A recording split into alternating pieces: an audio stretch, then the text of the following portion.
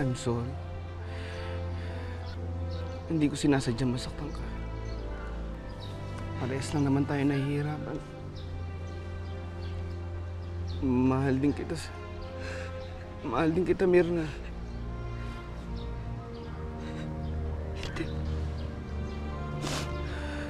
Hindi ka pwede. Myrna. Alam nating bawal to. Alam nating hindi pwede. Tama-tama lang na mapupunta ka na sa ibang lugar. Sa ganun, hindi tayo parehong magkakasala. Huwag na tayo magkikita ulit. At mag-uusap.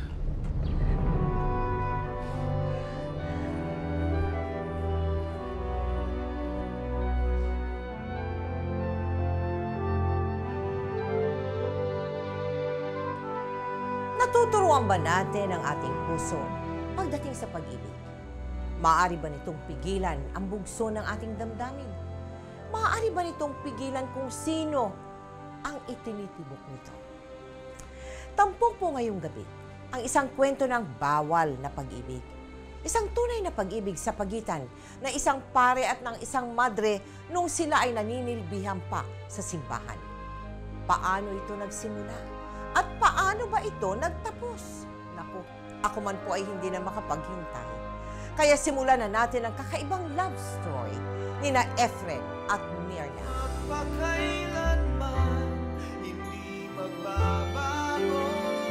Hindi magbabago. Ang sinisigaw nitong aking puso. Anak, dindalan kita ng matatamis na suha, oh. Galing pa yan sa Davao.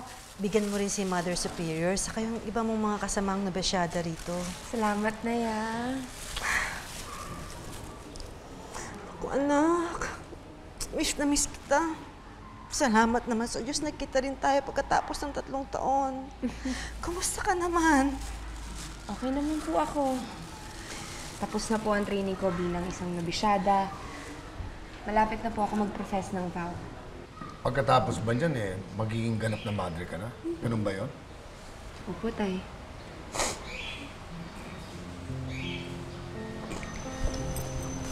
Nay. Pasensya ka na, anak, ha? Hindi ko lang kasi talaga lubos na maisip na magiging madre ka. Kasi, noon namang bata ka, ni minsan hindi mo napagit sa amin ng tatay mo nag-usapang pumasok ng kumbento. Pagkatapos, iba, nagkaroon ka pa ng boyfriend mo. Nay, hindi naman seryoso yung relasyon namin, no? Di ba, anak? Pinilit mong tapusin ang commerce dahil gusto mo maging manager. Ano na nangyari doon? Hindi ka ba naiingit sa mga kapatid mo? May asawa at anak na sila. Paano ka na lang pag matanda ka na at wala na kami ng nanay? Tay, hindi ko naman ho gusto na mag-alala kayo ni nanay. Dumating lang po talaga sa punto ng buhay ko na gulong-gulo ho ako. May kulang. At hindi ko po alam kung ano yun. Nung pumasok po ako dito sa kumbento, napag-isip-isip ko na baka pagmamadre ang bukasyon ko. Binuburo mo lang ang sarili mo dito. Tay, hindi ko po binuburo yung sarili ko dito. Binubuo ko po ang sarili ko. Sinusubukan ko lang naman po punan ng kakulangan sa buhay ko. Natagpuan mo ba kung ano yung kulang sa buhay mong yan? Dito? Kung hindi mo pa alam kung anong gusto mong gawin sa sarili mo, di ba mas mabuting lumabas ka muna ng kumbento? Kung naguguluhan ka, kung saan papunta yung buhay mong yan, huwag mong gamitin ang pagmamadre para matakasan mo kung ano yung nagugulo sa utak mo.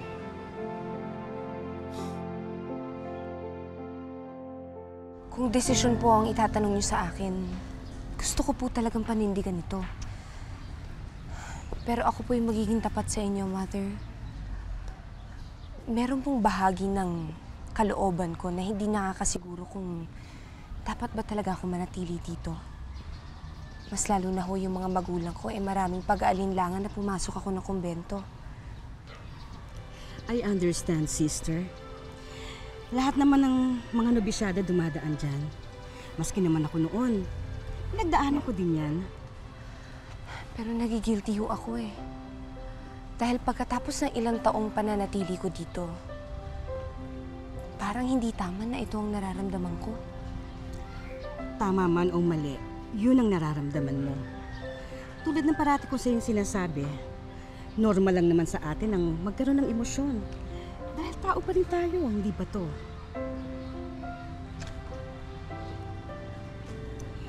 Alam mo, sa tingin ko, ang kailangan mo lang taong gagabay sa'yo.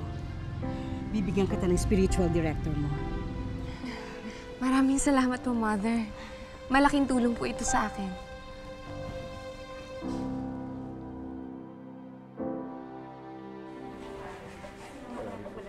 Salamat din po. Walang ano man. Sister Myrna! Yes, Mother. Kalang ho. Salamat po.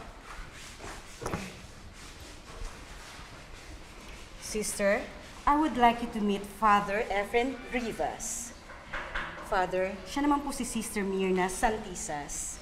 Siya po yung sinasabi ko sa inyo na nangangailangan ng counseling.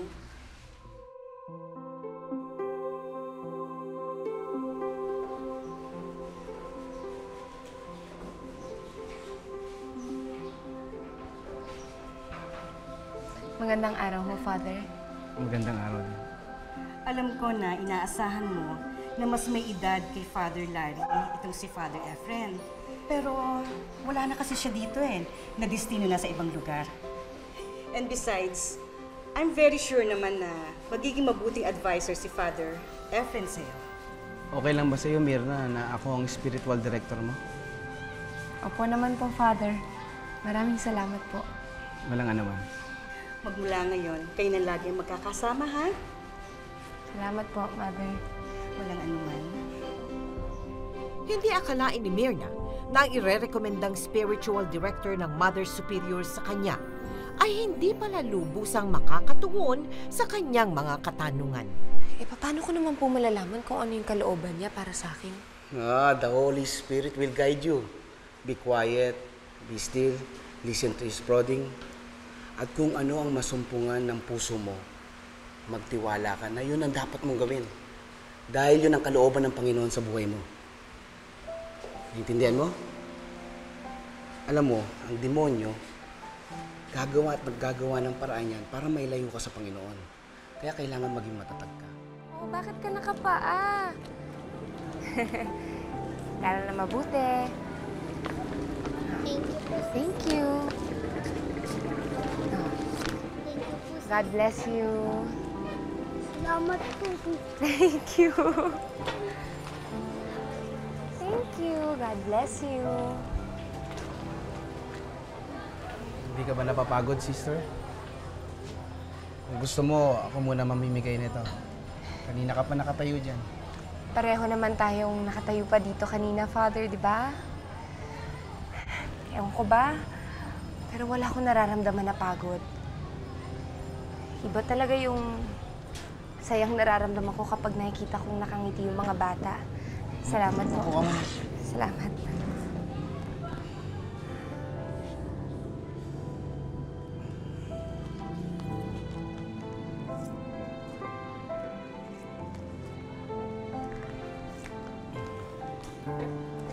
Talagang nasa puso mo ang paglilingkod, no? Ito po yata talaga ang rason kung bakit gusto ko magmadre. Salamat, Father, pati sa guidance mo.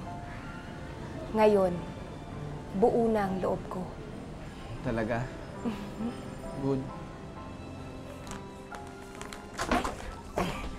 Teka lang, baka madumayin yung kamay mo. Halika mo. Father, talaga. Salamat. Salamat.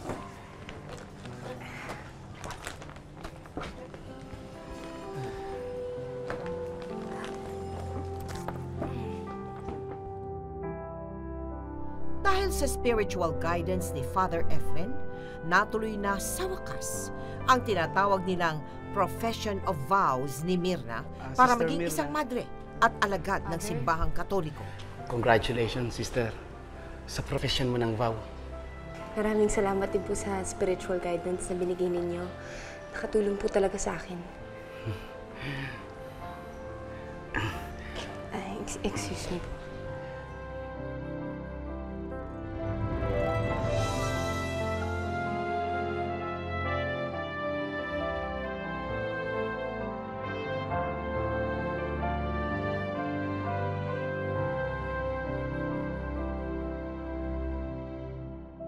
Pilit nilang pinigilan ang kani-kanilang damdamin. Pilit ding umiwas sa isa't isa. Pero tila lalo lang silang pinaglalapit ng mga pagkakataon. Salamat po. Salamat po. Salamat, ate. Yeah. God bless you po. Sayang. Ba't naman naisip niyo pumasok pagpaparit pagmamadre? Bakit naman ho? Kasi bagay kayo ni Father eh.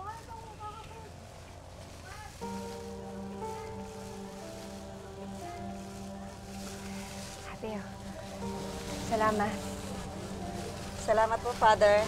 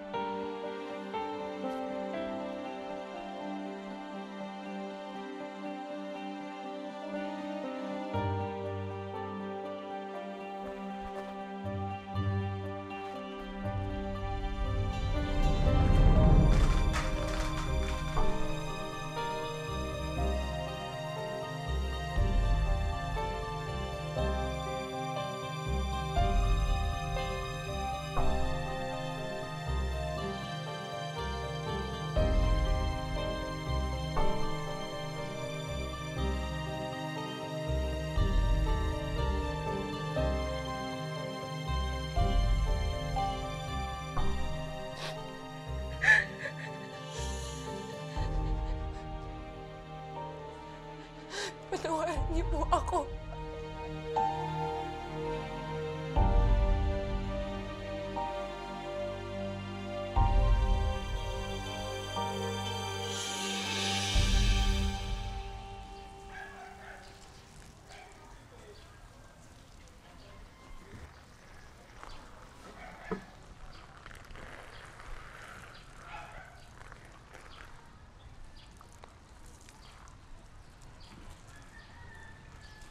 Sister Myrna?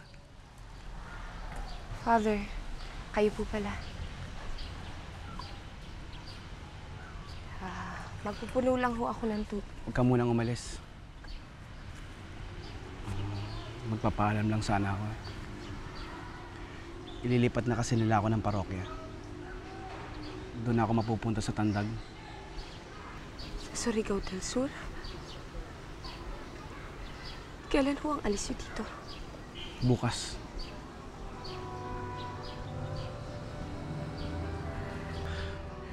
Bakit mo ba ako iniiwasan? Ilang linggo mo na akong iniiwasan. Hindi mo may tatanggi sa akin yun. Hindi ako need Myrna. Sister, Father. Sister Myrna ang dapat yung itawag sa akin. May nagawa ba ako? May nasabi ba ako? May hindi ka ba nagustuhan? Meron bang pagkukulang sa akin bilang isang spiritual director mo? Eh bakit mo nga ako iniiwasan? Parang day ko pa isang kriminal. Wala kang kasalanan. Wala kang pagkukulang. Eh kung ganun, anong problema? Ako! Ito! Natatakot ako. Na hindi ko ito mapigilan kaya umiiwas ako sa'yo. Hindi ko gusto itong nararamdaman ko para sa'yo. I'm sorry. Hindi ko sinasadyang masaktan ka. Parehas lang naman tayo nahihirapan. Mahal din kita Mahal din kita, Myrna.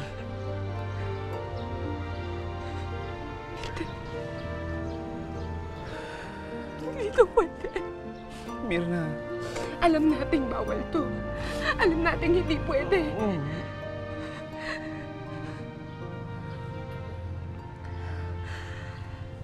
Tama-tama lang na mapupunta ka na sa ibang lugar.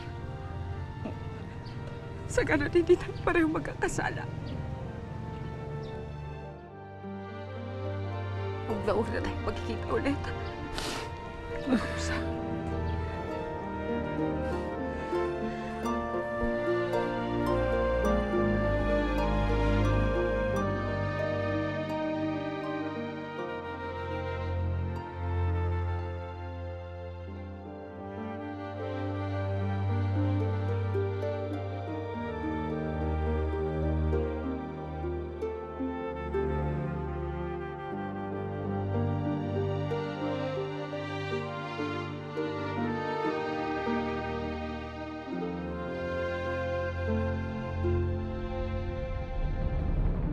Hindi na ho ako magre-renew ng vow next year, Mother.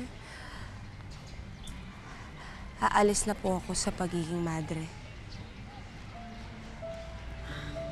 Pero sister, matagal na panahon ng pag-iisip ang inilaan mo. Bago ka nagdesisyon na mag-profess ng vow. Bakit bigla-bigla naman yata ang desisyon mo ngayon? Hindi ko na ho kayang patuloy lukohin ng Diyos. Gayong alam ko namang hindi ho ako nagiging tapat sa isinumpa ko sa Kanya. Hindi ko man lubusan na uunawaan o sinasang-ayunan ng desisyon mo. Isasama pa rin kita sa aking mga dasal.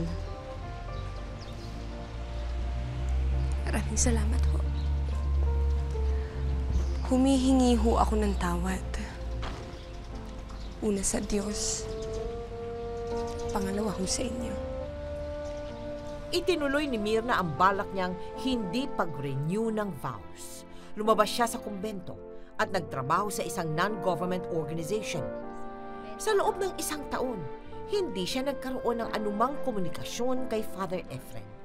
Hindi sila nag-usap at hindi na rin nagkita. Pero sadya yatang itinadhanang mag-cruise muli ang kanilang mga landas.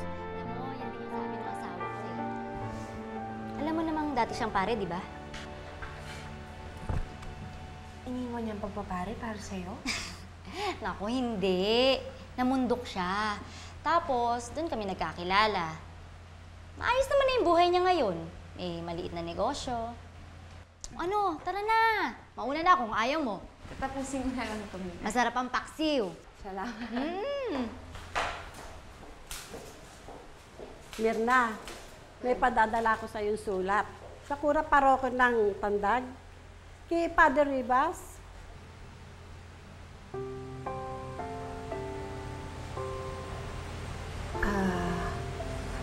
Ma'am, okay lang ho ba kung sa iba niyo na lang ipapadala yung sulat na yan? Bakit? May problema ba kung ikaw ang inuutusan kong maghatid na sulat na ito? Wala ho. Ako na ho ang magdadala kay Father Rivas. Sige, salamat.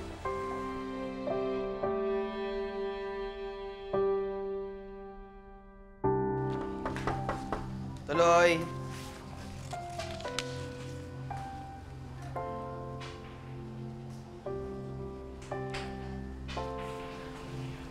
Good morning po, Father. Meron pong sulat na ipinadala sa inyo tungkol po sa isang project ng bayan. Yung NGO po na pinagtatrabahuan ko ngayon. Nasa NGO ka na ngayon? 1 taon na po. Simula nung umalis ako sa kumbento. Umalis ka na sa pagmamadre? Hindi na po ako nag-renew ng vow. Umalis na ho ako doon.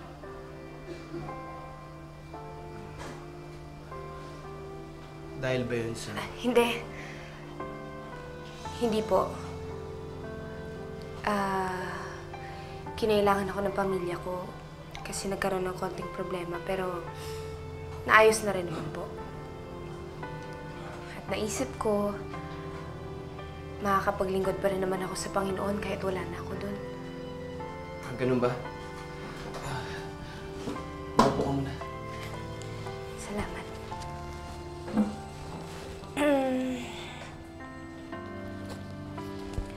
Ito nga ako pala yung sulat.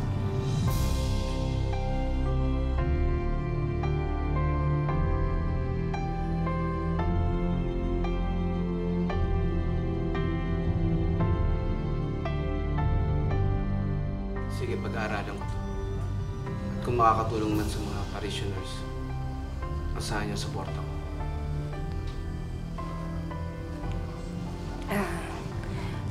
Salamat po, Father. Mauuna na ako.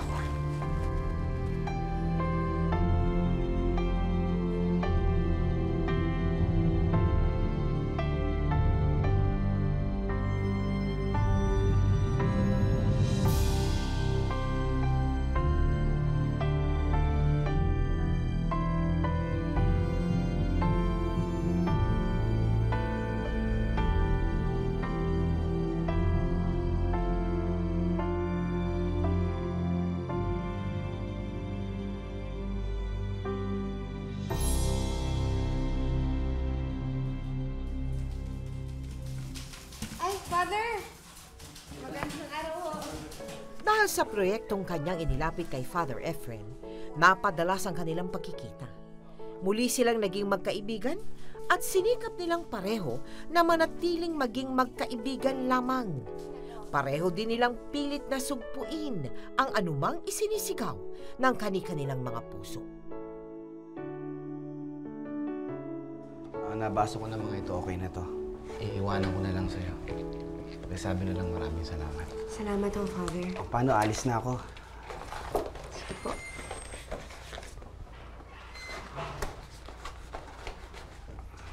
Salamat ha. Oh, Father, nandyan ho pala kayo. Magandang araw po.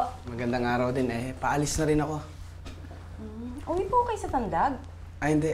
Nandito ako ngayon sa hotel sa city. Mga 1 linggo kasi ako mag-i-stay. Ang mahal-mahal pala ng gastos niyo, Father. Kesa naman babiyahe siya papunta doon, tapos babalik dito, hindi ba mas mahirap? Pero kung gusto mo, Father, may isa kaming bakanting kwarto dito.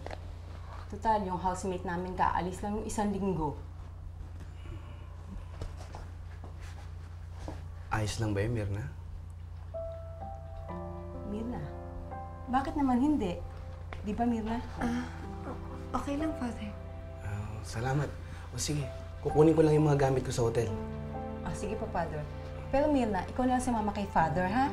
Ako na lang magluluto ng hapunan natin, ha? Sige. Sige po, Father. Salamat ulit. Ano kaya makaupo natin ngayon? Mahali ka na. Sige.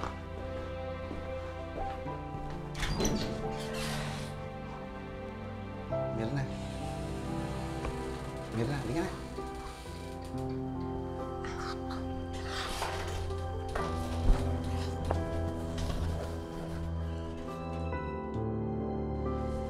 Pasensya ka na, ha?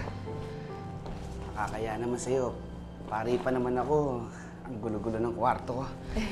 Ay, nagmamadali kasi akong umalis kanina. Okay lang, Father. Ba ikaw naman nagsabi. Hindi lahat ng tao perpekto. Kaya kahit pare, may kapintasan din. Ikaw, naalala mo pa talaga yan, ha?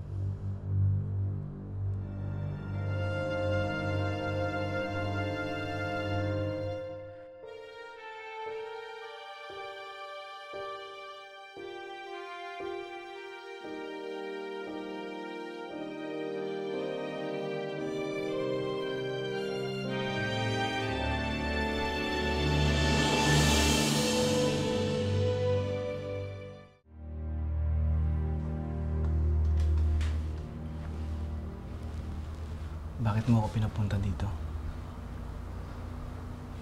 At bakit di mo masabi-sabi kahapon sa telepono yung gusto mong sabihin? Efren. Ano yun?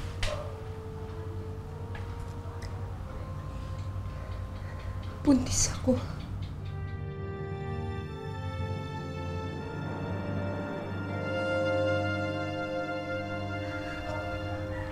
Anong gagawin natin? Karapatan ng bawat bata ang mabuhay.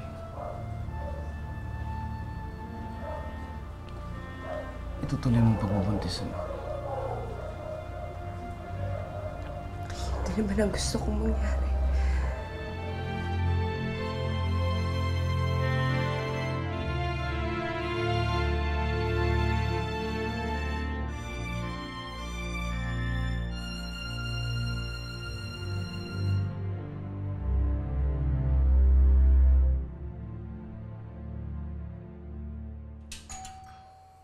Ano ba, Agaton? Bilisan mo na!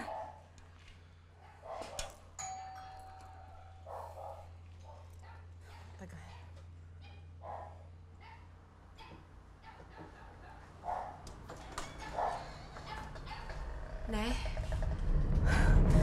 Diyos ko, Agaton! Buntis nga ang anak natin! Diyos ko. Anak, buksan mo na to. Doon tayo sa loob mag-usap po dito. Agaton.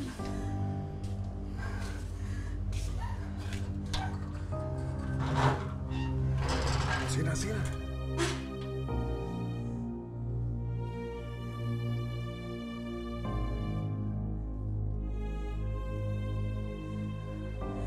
Myrna, totoo ba ang mga naririnig-rinig ko? Na pare daw nakadisgrasya sa'yo? Magsabi ka sa akin ng totoo! Sino ang ama ng pinagbubuntis mo? Patawarin niyo po ako.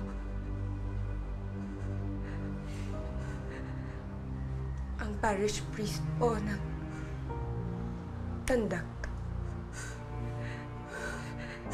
Si Father Efren Rivas po ang ama ng anak ko.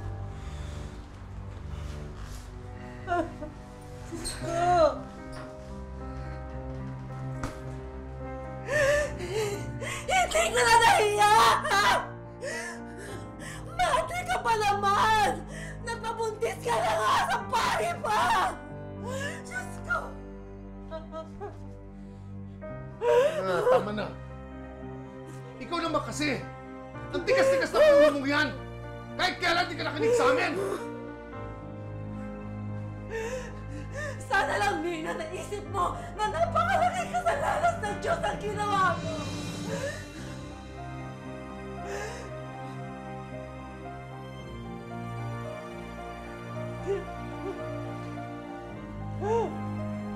Kasalanan ba ang magmahal, Nay? Pumipili ba ang pag-ibig?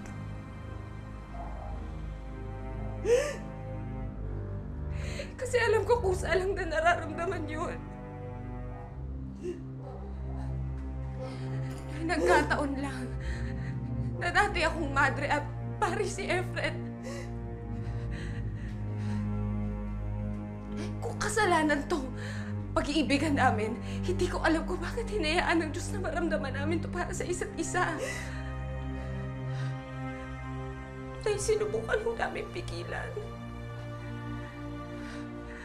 Lumayo ho ako, umiwas ho ako. Pero mahal ko po si Efren.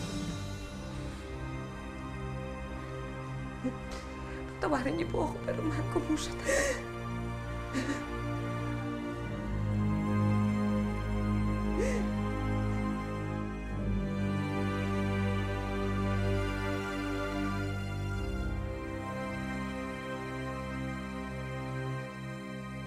Habang pinagbubuntis ni Myrna ang anak niya kay Father Efren, halos hindi siya lumabas ng bahay at wala siyang kinausap. Labis niyang dinamdam ang di umano'y pagtalikod ni Father Efren sa kanilang mag-ina. Hanggang sa...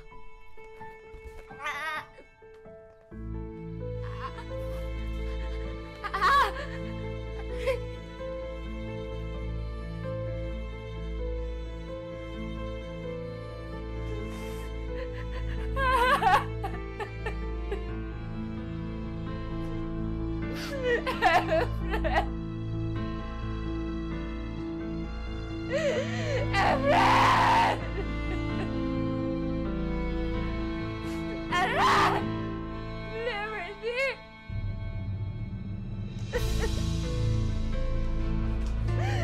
Anong nangyari sa'yo? Namalas na yata eh. Dali na kita sa ospital. Ang sakit. Ang sakit. Kaya mo yan. Bakit ba rin?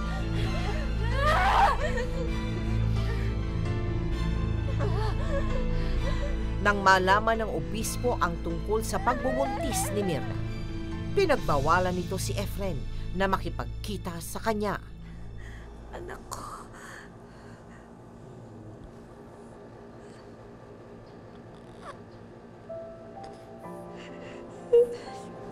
Ang cute-cute naman ng baby mo, Myrna. Nakakatuwa naman siya, oh. Oo nga pala, Myrna. Nasabihan ko na pala yung nanay mo. At sorry nga pala, ha. Kasi nasabihan ko na rin si Father Efren. Ayos lang.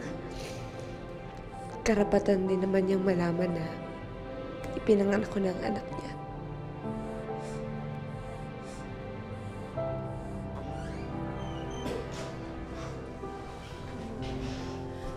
Myrna, kamusta ka mo? Naku, ang apo ko. Ang gwapo-gwapo. Naku, sabihin mo nga, kamukhang kamukha ko. Hindi mo naman, pati ilong galing sa akin. Ano ang ibig mo sabihin, ha? Maganda naman ang ilong ko, ha? Mahirap magsalita. Napakagandang bata. Nay. Tay. Maraming salamat sa pagtanggap sa anak ko, ha. Anak, hindi man perpekto ang sitwasyon. Tugot laban pa rin namin ang anak mo. At hindi namin siya pwedeng itakwil. At napagkasunduan namin ng nanay mo na ang anak mo'y biyaya pa rin galing sa Diyos. May pagtatapat sana ako sa'yo. Huwag ka sanang magagalit. Nakausap ko si Efren at sinabi ko sa kanya na huwag niya kayong mababayaan. Crescencia, huwag mo nang kumbinsihin siya na lumabas sa pagpapari niya. Dapat sa kanya manggaling ang desisyon na yun. Sa totoo lang, natatakot ako para sa apo natin. Sa paglaki niya. Ayokong lumaki siya na may takot at kahihiyan sa isang kasalanan na hindi naman siya ang may gawa. Pwede ba? Tapos na yan, nandyan ang bata. Ayos na yan. Tay, naiintindihan ko naman po si nanay. Pareho lang po kami ng takot. Pero pinapangako ko sa anak ko na sa bawat sakit at pangaping makukuha niya mula sa ibang tao, susuklian ko ng pagmamahal at pag-aalak.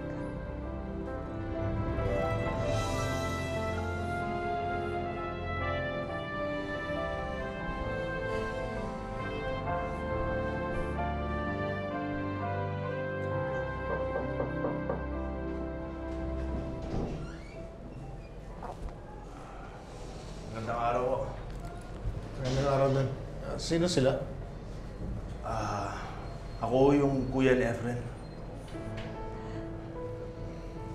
May padala siyang pera at gatas at diaper. Asan siya? Pasensya ka na, Myrna. Hindi siya makakapunta eh.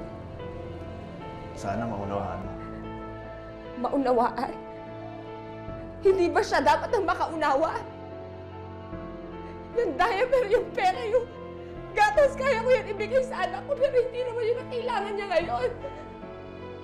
Kailangan niya ng ama. Naiintindihan ko na hindi niya ako kayang panindigan.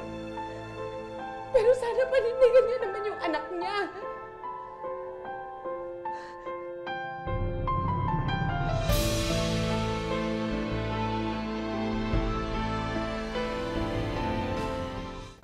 Father Sierto, paliwanag nyo nga sa amin yung pag ikaw ay mayroong panata ng celibacy at chastity. So ano ibig sabihin na ang sinasakripisyo mo sa buhay mo? Ano ho ba ang ibig sabihin? Hindi na ka pwedeng mag-asawa. Hindi ka pwedeng mag-asawa. For the sake of the kingdom and for the sake of your service to the church. Okay. Oh. The same as chastity? Chastity, so that you can have a full, you may be very close to the Lord, at the same time have more time to the people whom you are serving. Ibig sabihin po niyan, ay hindi ka pwedeng umibig sa ibang tao ng parang isang normal na tao. Hindi ka pwedeng makipagtalik. Yan, diretsuhin na natin. Pero pwede kang umibig. Pwede ka pa rin umibig. Pwede ka magmahal. Pwede ka magmahal. Hindi ka pwedeng magkaanak. Hindi ka pwedeng magkaanak. Pero syempre, Father, mga tao din naman ng mga religious, di ba? Of course. So merong mga nadadala. Of course. Yung kanilang pagiging tao. Ano ho ang turing ng simbahang Katoliko kapag ka ang isang pare ay lumabag diyan sa kanyang vow of chastity? Even after the priesthood, may mga renewal po to help the priest. It doesn't mean nga kung nagkasala ka na automatic na. Hindi ganon. Hindi ganon. You'll still be guided. Pero kung i-choose nung priest na gusto niyang magpamilya, gusto niyang mag-asawa, gusto niyang magkaanak, no?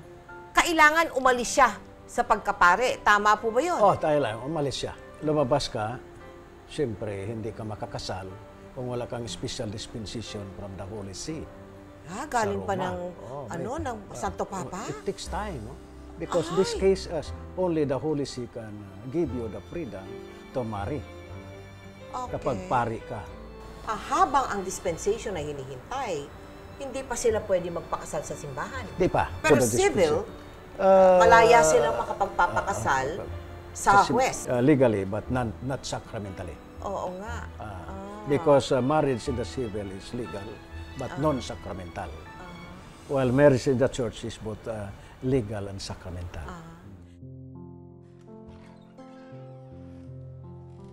Kung paanong noong una ay ang kapatid lang ni Father Efren ang dumadalaw kina Myrna para maghatid ng sustentong pera at diapers mula kay Efren. Pero noong 5 months old na si Ralph, ay ipinasundo rin sila ni Efren.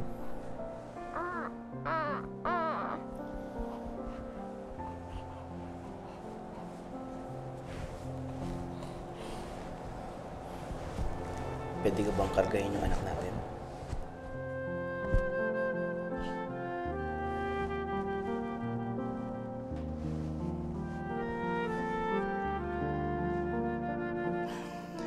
Hello, Ralph.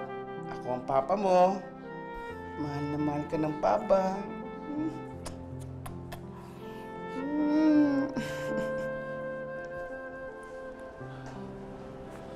Pasensya ka na. Kung ngayon lang ako nagpakita o nagparamdam man lang sa'yo. Ako dapat ang katabi mo habang nanganganak ka. Nangako ka sa akin. Sabi mo, hindi mo ako mababayaan. Patawarin mo ako, Myrna. Babawi ako sa inyo ng anak natin. Alam mo, araw-araw parang sasabog ang ulo ko. Kakaisip na wala ako sa tabi niyo. Habang dala-dala mo tong anak natin. Sa tuwing may tatawag sa akin ng father, naiisip ko anak natin. Sa kung paanong hindi ko magawang magpakaama sa kanya. Ano bang gusto mo? Na maawa pa ako sa'yo. Gusto mo isa-isahin ko sa'yo lahat ng pinagdaanan ko. Yung kahiyan, yung takot, yung guilt. Lahat yung pinagdaanan ko mag-isa. Pero alam mo kung anong pinakamasakit para sa akin? Bilang isang ina. Na lahat ng pinagdaanan ko, wala lang yun kumpara sa pagdadaanan ng anak natin habang lumalaki siya. Mas lalo lang hindi siya kayang panindigan ng ama niya. Myrna, hindi na mangyayari yun. Nangyari na eh! Wala ka sa eksena, di ba? Pinagbawalan nila ako makipagkita sa'yo eh. Habang panahon ka nilang pagbabawalan. Di mo ba naisip kung paano haharapin ang anak natin ng lahat ng putik na ibabato sa kanya ng mga tao? Pinalikuran siya ng sarili niyang ama. Akala mo ba madali para sa akin ang ginawa kong umiwas? Hindi mo man makita, prinotektahan kita. At kung makakasama mo ako sa buong pagbubuntis mo, sa tingin mo ba, mapapatahimik ka ng mga tao sa paligid mo? Wala akong pakialam sa ibang tao. Wala akong pakialam sa panghuhusga nila. Yung pagtalikod mo, yan ang hindi ko kaya tanggapin, Efren. Hindi ko kayo tatalikuran. Maniwala ka. Magtiwala ka sa akin. Kunting tiis na lang. Ayusin ko ng lahat. Hindi ko naman hinihiling na ipagsigawa mo kami sa buong mundo eh. Alam ko ang lugar namin sa buhay. Pero sana naman, kahit patago, maging ama ka naman sa anak natin. Hindi na ako mawawala ulit sa buhay niyo. Pangako yan.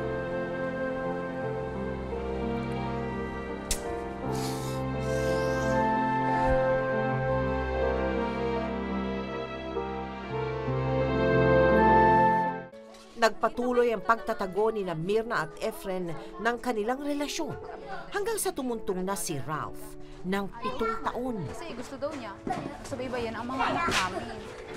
Tama naman ang asawa mo. Mahirap talagang lumaki ang bata na hindi kasama ang daddy niya. Anak, anong pare? Hindi yan totoo, hindi yan totoo.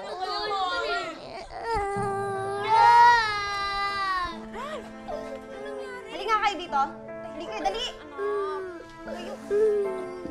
Anong ginawa niyo doon, ha? Naglalaro na naman po kami. Kaya nga po, nadapa na po siya. Anak, umiyak. Ano nangyari sa'yo mo sanay? Sabi po kasi ni Kuya Ali, nanak daw po ako ng pare. Mapupunta daw po ako sa hell. Hindi naman po yun totoo. Hindi naman pare si Papa. Hindi, anak. Hindi ka mapupunta sa hell. Kasi mahal ka ni Papa Jesus. Tsaka mabait ka, anak. Huwag ka na makinig dun sa mga pinsan mo, ha? Anong sakit ito ba? Oh.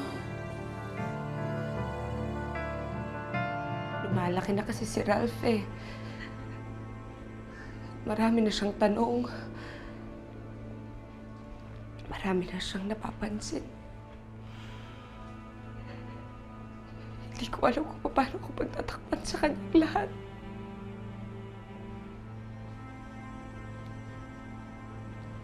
Kahirap kasi na sitwasyon eh.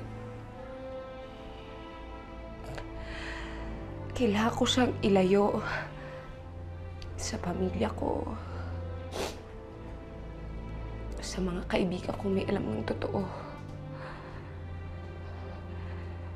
Para lang masiguro ko na wala siyang maririnig na kung ano-ano.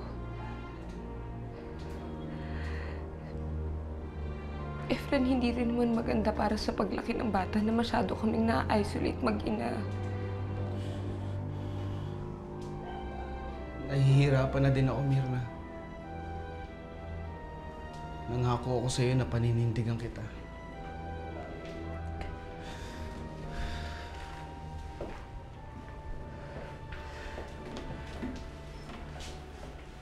Pero miski na natili ako sa buhay niyo mag-ina, pakiramdam ko hindi pa rin sapat yun. Hindi ko pa rin natutupad yung pangako ko sa'yo. Anong ibig mo sabihin, Efren?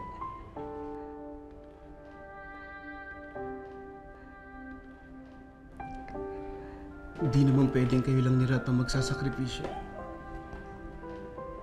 Kasi kasuhin may mga papeles na kailangan natin para sa civil wedding. Hindi kita kayang pakasalan sa simbahan. Pero pwede tayong magpakasal sa West. Mag-a-apply na rin ako para sa dispensation. Aalis na ako sa pagpapare.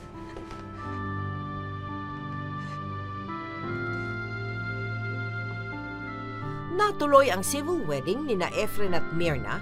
Saksi ang dalawa nilang witnesses na pareho ding dating pari at madre. I now pronounce you husband and wife. You may kiss the bride.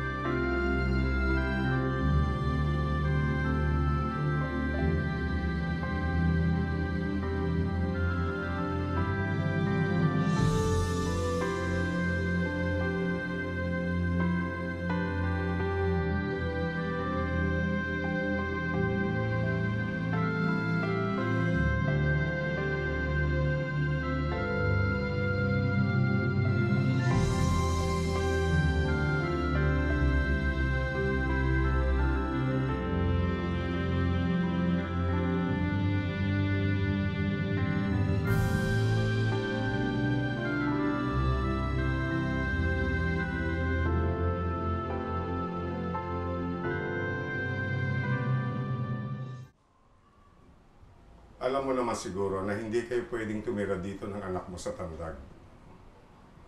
Bakit naman ho? Myrna, nakataya dito ang reputasyon hindi lang ni Father Rivas, kung hindi ng buong simbahan. I hope you understand. Kasal na ho kami ni Efren.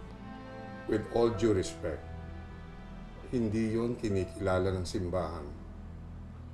At dahil wala pang formal dispensation kay Father Rivas, as far as the church is concerned, he is still a priest. Mayroon pa rin siyang responsibilidad sa Diyos at sa simbahan. Pero paano naman po yung responsibilidad niya sa pamilya niya? Paano naman po yung anak namin? Ayon po sa family code, ang pagpapakasal na isang dating pari ay hindi kinikilala ng simbahang Katoliko. Pero sa ilalim ng civil law, ito ay legal basta't pasado ito sa list of requirements katulad ng wala siyang ibang asawa, siya ay nasa tamang edad, may legal capacity, may authority ang nagkasal, at mayroong totoo at valid na marriage license. Ano ginagawa mo dyan? Ha? Nagdo-drawing? Patingin nga si Mama.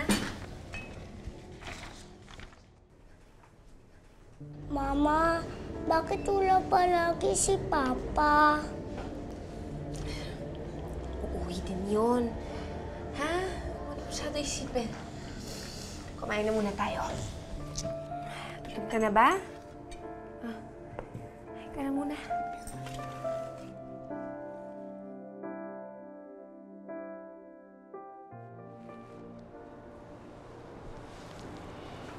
Kung sa tingin mo, kulang pa yung binibigay ko sa inyo ni Ralph. Sana maintindihan mo na ginagawa ko naman ang lahat ng makakaya ko. Nag-apply na nga pala ako para sa dispensation. Bakit hindi mo pa tinatalikuran ng mga responsibilidad mo bilang isang pare? Hindi naman ganun kadali yun. Ayokong ikumpara pero gusto kong paunawa sa'yo. Iba ang sitwasyon mo sa sitwasyon ko. Kapag hindi na nag-renew ng vow ang isang madre, hanggat wala pa tong final vow, makakaalis siya sa kongregasyon. Dahil sarili niya lang ang kargo niya. Ako meron akong inaalagaan na paroko. Tatay ako ni Ralph, pero ama rin ang tingin sa akin ng daang-daang mga tao. Libo-libong mga kaluluwa. Alam ko yun!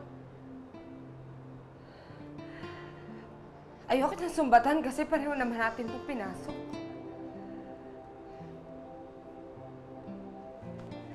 Alam mo kung ako lang, kaya ko naman eh. Yung pagtatago, yung marami akong naririnig na masasamang salita, kaya ko yun! Pero may anak tayo, Efren. At si Ralph ang pinaka-apektado dito sa lahat. Yung may naturingang pamilya siya. Kasal ang mga magulang niya. Pero hindi niya man lang makasama yung tatay niya sa bahay. Efren, ayokong makipagkumpetensya siya sa maraming tao para sa atensyon mo. Ayokong ikaya niya ang sarili niya.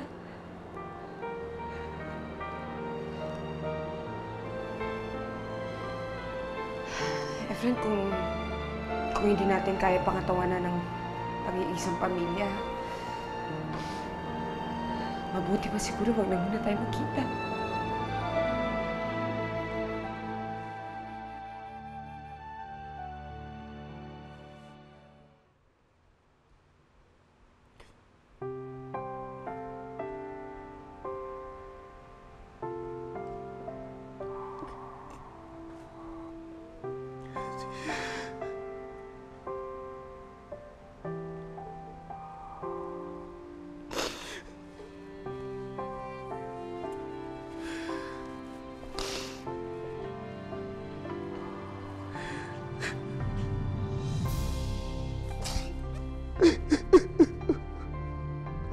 Patawarin niyo po ako. Pinilit ko po pinilit.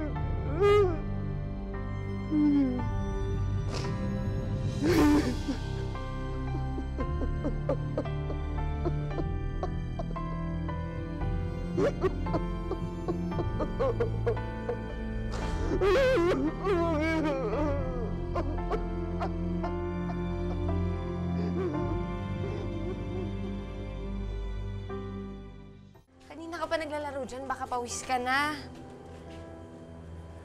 Pagod na ba ang anak ko? Oh, pasok muna tayo sa loob, ha? Tapos, basketball ka ulit mamaya. Sige? Ma. Oh, bakit anak? Problema ba? Mas mapapakiramdam mo? Ba't ka nalulungkot? Hindi naman po dahil sa basketball, kaya ako malungkot eh. Efren? Papa? Ralph, Myrna, maraming salamat ha. Papa! Oh, yan na. Kumusta? Mira, miss na miss kita. Kumusta ka na? Papa, miss kita. Efren? Ah. Magandang hapon po, Father. Sabi ko na sa'yo, di nakatingin ka na bahay. Oo nga, anak mo. Totoo yung balita. Oo nga.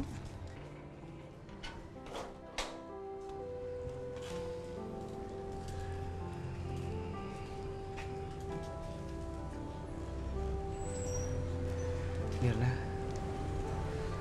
wala na dapat kayong ipag-alala. Anak, hindi naalis ang papa. Magsasama-sama na tayong tatlo. Efren?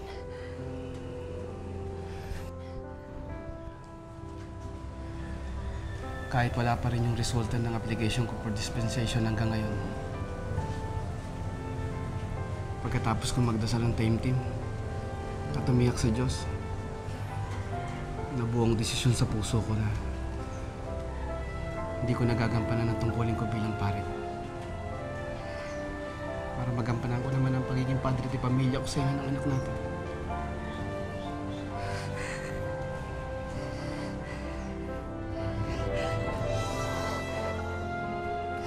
Papa, basketball tayo. Oo ba? Halika, laro tayo. Teka, lumubarin ko lang tong jacket mo ha. Okay na.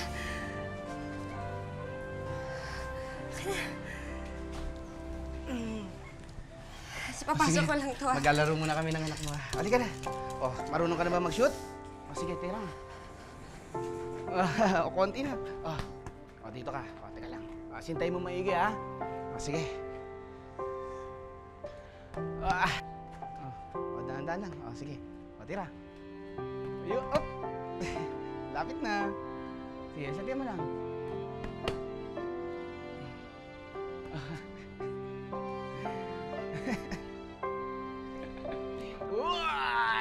Dinakda. Pakita mo si Mama. Para sa itong sira na to, ha? Bukod kay Ralph, nagkaroon ng isa pang anak si Myrna kay Efren. Hindi pa rin madali para sa kanila. Hindi pa rin nawawala ang pangungutya.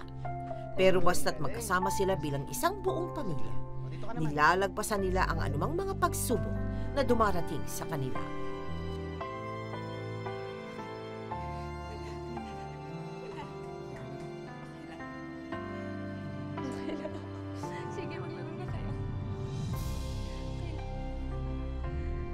Miyembro ngayon sina Myrna at Efren ng PFRCMP, isang organisasyon ng Catholic Married Priests kung saan ang mga miyembro ay pinagpapatuloy ang kanilang pamumuhay bilang mga Kristiyano at itinataguyod ang mga pagpapahalaga ng simbahan sa pamamagitan ng pagiging halimbawa sa kani-kanilang pamilya mismo.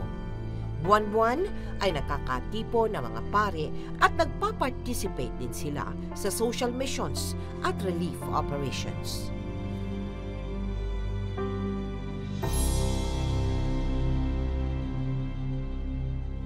Myrna, ano yung pinakamasakit na mga pang-iinsulto na natanggap ninyong dalawa? Yung sa akin lang po, yung bagong panganak pa po ako, may pumupunta sa akin na kung pwede daw, hindi na ako magpapakita sa kanya, tapos bibigyan na lang daw ako ng pera. Kasi gusto nila i-preserve yung pare. Para nilang ipinagpapalagay na ikaw yung nagko-corrupt kay Efren.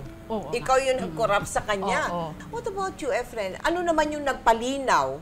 Nakita mo maliwanag na, no, lalabas ka for your family. I love my son, I love my wife, so I have to finally decide to get out and then give a name to a family. I want to have a family of my own actually also. It was very painful decision, but it has a decision to be made. Kailangan maggawa ka ng desisyon. Yes. No? You have to decide. We are not prepared to go into a kind of life that you have to support a family. Yes. So yung trabaho, maghanap ng trabaho. Okay. Pangalawa, yung social acceptability, yun, that's a difficulty with. Even now that you have, you know, that you are now happily married and you have children and... Not anymore. Nagsubside na rin. Subside na. I have been into politics. I ran for provincial board member. Okay. And thrice I won. That means I completed the 3 terms as provincial board member. Oh, really? And now I work with the provincial government as a provincial administrator, so I'm exposed to the people. I see. You have served already before, but then you continue serving. Now you're serving again. Thank you very much for sharing your story with us, Efren. Thank you. And Myrna, thank you very much. Pagdating sa pag-iibigan ng dalawang puso, napakaraming elemento ang dapat muna nating pag-isipan at pag-usapan. Oo nga't hindi sinungaling ang puso, hindi ito namimili at hindi rin daw ito natuturuan. Pero bukod sa puso, pinagkalooban din tayo ng Panginoon ng katalinuhan upang timbangin kung ano pa ang tama at kung ano ang nararapat. Kung may mga batas na tayong nilalabag o di kaya'y mga taong naaapakan. Handa ba nating ipaglaban ang bawat isa ng walang pag-iimbot at pagdududa? Dahil ang tunay na pag-ibig na may matibay na pundasyon at nasa tamang kinatatayuan, anumang unos o bagyo ang dumating, mananatili itong matibay at nakatayo sa mata man ng tao o sa ating Panginoong Diyos. Ngayon, bukas at magpakailanman.